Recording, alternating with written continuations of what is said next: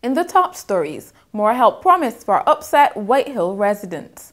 2 Barbadians to be honored by the Queen, and Australia continue to dominate West Indies. Welcome to Nation News for Friday, December 11th, 2015. I'm Natasha Beckles.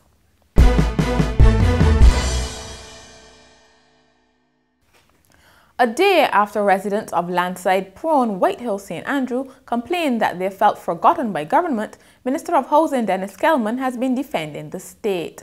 The main access road to the area became impassable to vehicles just over a year ago after heavy rains, and government promised that help was on the way. About 5 families were relocated, but some of the houses are slipping away. Trees are leaning dangerously, and residents believe it is only a matter of time before one of them is injured. However, Mr. Kelman says another 5 critical cases have been identified for assistance, but the issue was one of financing. Nation News visited the rural community on Thursday and spoke to some of the residents. Why the people of White Hill, especially the people that life is in danger, is threatening right now, why hasn't they been helped? Are they going to wait till the house fall out and kill one of them? They got little children, they got 2 little children that live in that house there, 4 living there. Why hasn't they been helped? What is the problem? They're going to wait till somebody dead to come and say they're sorry? The people in White Hill was crying out for too long. It's time that somebody come to the assistance of the people in White Hill. These people suffering. It was in the media, it was highlighted on CBC, it was highlighted in every media house. And all it know, these people still suffering, and it's not fair. Look at that house, little children living there. They don't show, when the rain fall, nobody then can't sleep because they don't know what's going to happen. Them just got to be trotting out there and be saying and being at people. Why hasn't these people been helped? The house, the road drop, and because the road drop, the house is going back all the time. Pushing back, and all in the house, the top of the house there open up. And I don't feel safe in there.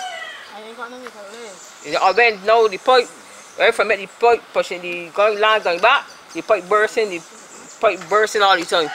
At the back by me, all the coconut tree dropping. My house soon going to. So I would like to move. I don't know what happened, why it wanna taking so long. You see the condition of the road, the shuttle don't really work every day. Suppose an emergency happen or what can happen, we can die. It should now be easier for members of the public to do business with government. The Data Processing Department revealed a redesigned online portal on Friday, and Director Eustace Russell said the upgraded system should improve the user experience for the government's Easy Pay service. Barbadians can currently make national insurance, land tax, and municipal solid waste tax payments through the system. Mr. Russell said the department would be expanding the portal to make information more accessible to the public. Independent sugar farmers are predicting a bleak 2016 crop. Chairman of the Barbados Sugar Industries Limited, Patrick Bethel, says farmers planted more cane this year, but they may not be able to reap them due to drought conditions. Speaking following the group's annual general meeting on Thursday, Mr. Bethel said farmers were also concerned about outstanding monies owed to them by government. 2 Barbadians are among 60 young people from across the Commonwealth who will receive the Queen's Young Leaders Awards. They are 25-year-old Shamel Rice and 21-year-old Farhana Bulbulia. Mrs. Rice is the founder of Jabez House, which provides vocational training and entrepreneurial opportunities for female sex workers. Ms. Bulbulia is the founder of the Barbados Association of Muslim Ladies, which seeks to overcome cultural barriers in accessing education and employment by girls. The awards will be presented by Queen Elizabeth II next year. Governor General Sir Elliot Belgrave brought some cheer to the residents of the geriatric hospital on Thursday. Many of the elderly people seemed happy to greet the head of state during his annual Christmas visit. This followed Thursday's visit to the children's ward of the Queen Elizabeth Hospital. In sport, Australia are firmly in control at the end of the second day of the first test against West Indies. The hosts declared on 583 for 4 at lunch in Hobart, and they drove home their advantage in the final 2 sessions to reduce West Indies to 207 for 6 at stumps. Darren Bravo is not out on 94, while Kemar Roach has scored for made 31.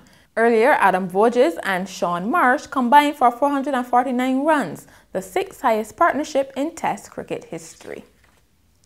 Barbados are through to Saturday's boys semi-finals of the Regional Junior Volleyball Championships. following a 25-19, 25-13, 26-24 victory over Martinique on Thursday night. Meanwhile, the girls defeated arch rivals Trinidad and Tobago 25-19, 17-25, 25-21, 25-20 in their first game of the tournament.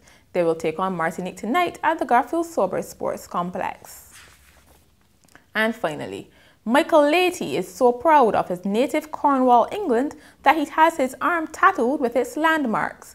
Mr. Leahy said he underwent more than 28 hours of ink work so his skin would feature some of the top attractions in the county. The carpenter told the media people have tattoos to mark an important date or memory of someone, and he decided on a design that was close to his heart. And that's Nation News for Friday. For more news, log on to nationnews.com as well as YouTube, Facebook, and Twitter. Remember to pick up your papers over the weekend or subscribe to our e-paper. And look out for the weekend buzz a little later. Thank you so much for joining us.